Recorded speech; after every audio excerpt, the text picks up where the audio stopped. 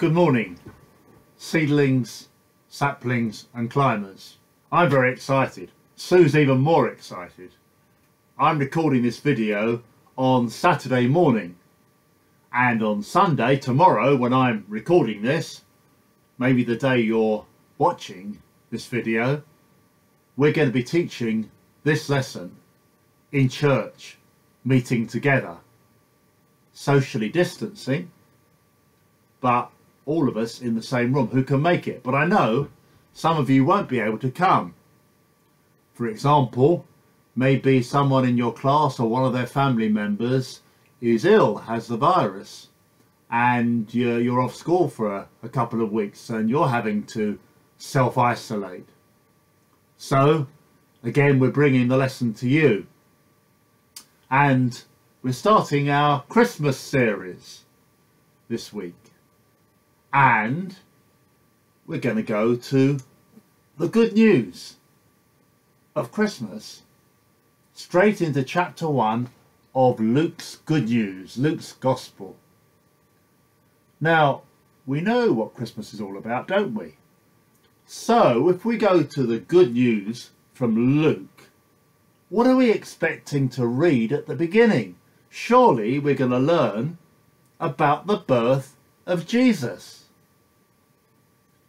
Well, we do learn about the birth of Jesus near the beginning of Luke's good news, but this is where he starts, with the birth of another baby who's not King Jesus. Strange. Let's find out why. Well, back in those days, someone called Herod was the king of Judea.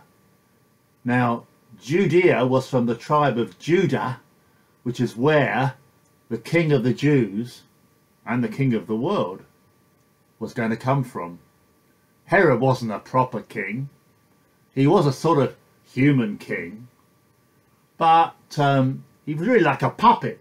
You've only got a puppet because he didn't do what he wanted. Not really. He did some things, but really he was under the control of the Romans. Some of you may have done the Romans at school. They ruled a lot of the known world then. And he was their king who looked after Judea for them. Now, when he was ruling, there was a priest. That was somebody, there were lots of them, who made sacrifices to God in the temple, a special place where they could make sacrifices to God, because we're all sinful people, and they knew they had to make sacrifices to God to try and make everything right with God. His wife Elizabeth also came from the family line of Aaron. Do you remember Aaron? He was Moses' brother, and the priests of Israel all came from Aaron's line, all descendants of Aaron. And they were good people. They tried to obey God's commandments and did pretty well. They were faithful. But they were old. They had no children. The wife, Elizabeth, was not able to have any. And they were both very old. You may remember this before, back in the Bible. You may like to think about other people who didn't have children and were very old. I've given something away, haven't I? Well, they're going to have children, or a child. Now, I don't know how old you were when your mum and dad had you. Some of how old you were, I know how old you were, that was a good one, wasn't it? You were nothing. But your parents, most of your parents when you were born, were about 25, maybe 30, maybe 35. One or two of you may have a parent who was 40 or so when you were born. But I bet none of you have had a parent who was 60 or 70 or 80 when you were born. We're not told exactly how old Zechariah was or Elizabeth was, but they were both really old. Well, I'm nearly 70 now. I reckon they were probably older than I am. It'll be a great surprise if next year Sue and I came along and we'd had a baby. It won't happen. But God for his own good reasons, decided it would happen here. And it was his turn to go into the temple to make the sacrifices, Zechariah. And when he was in the temple making sacrifices, an angel of the Lord appeared to him. He was standing at the right side of the altar of incense, a very holy place, not the holiest of places, but a pretty holy place. Now, angels in the Bible, when you see an angel, the first thing that the angel says to you, if he's being friendly, is don't be afraid, because angels seem to be pretty scary. So the angel says, don't be afraid, Zechariah, your prayer has been answered. Your wife Elizabeth will have a baby. It will be a boy, and you must call him John. Remember that. You must call him John. He will be important in the sight of the Lord God. He will bring many people of Israel to the Lord their God, and he will prepare the way for the Lord. He will prepare the way for the Lord. Now Zechariah says, well, how can this happen? I'm old and my wife is old too. And the angel said, I am Gabriel. I serve God. I have been sent to speak to you and to tell you this good news. And now you're going to have to be silent till the baby is born, till after the baby is born, because you didn't believe what God said. You were praying to God, you were asking him, and you were doing the services of a priest in the temple, and then God through me tells you what's going to happen, and you don't believe him. So Zechariah couldn't speak till after the baby was born.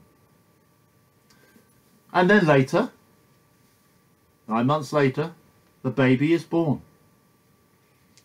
Elizabeth gave birth to a son. Her neighbours and relatives heard that the Lord had been very kind to her. They shared her joy. What joy! On the 8th day they came to have the child circumcised. They were going to name him Zechariah. People were often named after their parents then. Oh, after the father if it was a boy. But his mother spoke up. No, she said, he must be called John. And then they motioned to Zechariah. He couldn't speak. They wanted to find out what he would like to name the child. He asked for something to write on.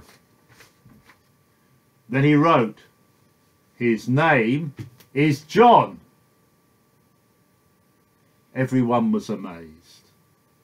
And right away, straight away, Zechariah could speak again.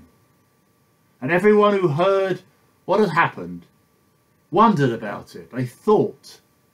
And because the Lord was with this John, they asked, what is this child going to be? Is he going to be the king, the promised king? Well, that's our reading for today. John was a very special baby. He had a job to do. Do you remember from the passage? Have a look with Mum and Dad. What was his job going to be? Now his job was going to be to point people, not to himself, but to the very special baby who was coming just a few months after him. I don't know if any of you like dogs. I know some of you do. Some of you have got dogs. I don't know what your favourite is. Here's one here. One of my favourites. Probably my fourth favourite. Lovely dog. A Labrador Retriever. A retriever is a dog that brings back what's been shot for food.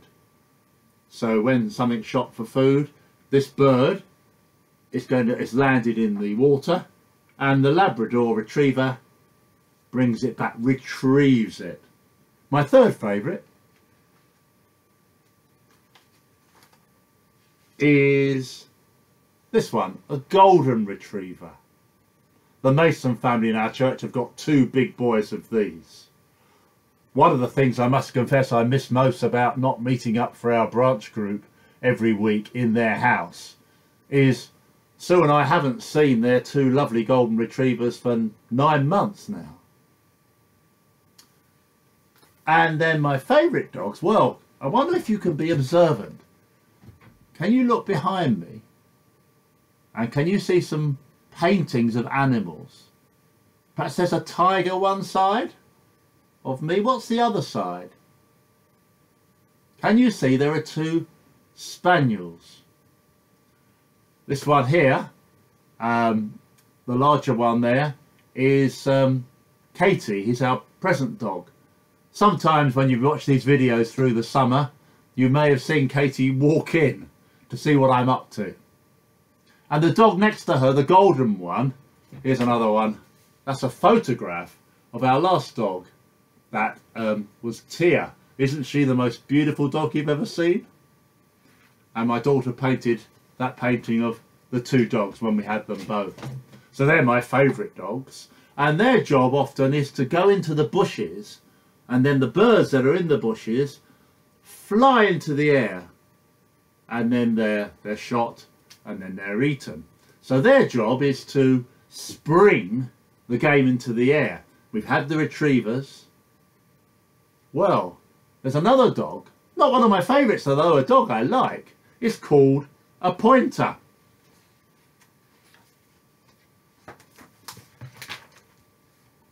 There's a picture of a pointer. Can you see the way its muzzle's going? That muzzle is going in the direction where what they're going to shoot is. The dog points where they've got to go to find the animal. And that's what John the Baptist's job was. He wasn't a retriever like a retriever. He wasn't like a spaniel. He was to be like a pointer, pointing people away from himself to the extra special baby who was born a few months after he was. And we all know who that was. The one who Christmas is all about. The Lord Jesus Christ. And the angel said to Zechariah, the baby must be called John.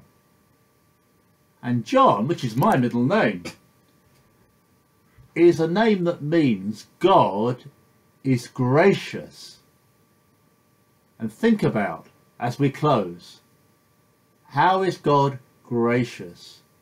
God is gracious because he sends his only son, King Jesus, to become a baby just after John the Baptist.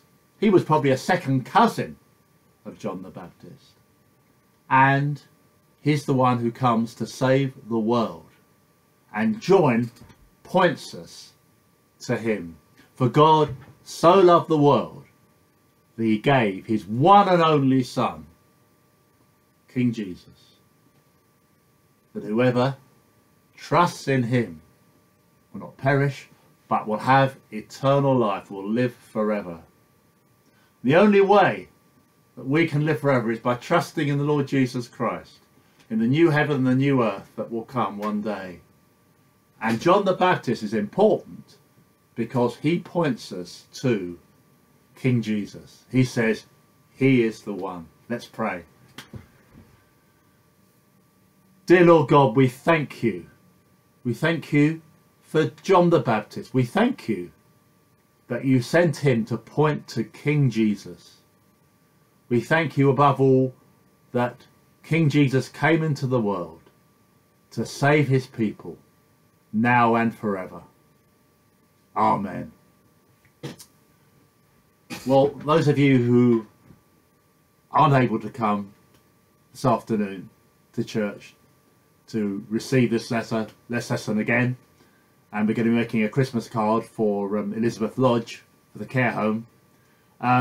There are some activities, and so do those with Mum and Dad, and it's been great to be with you today.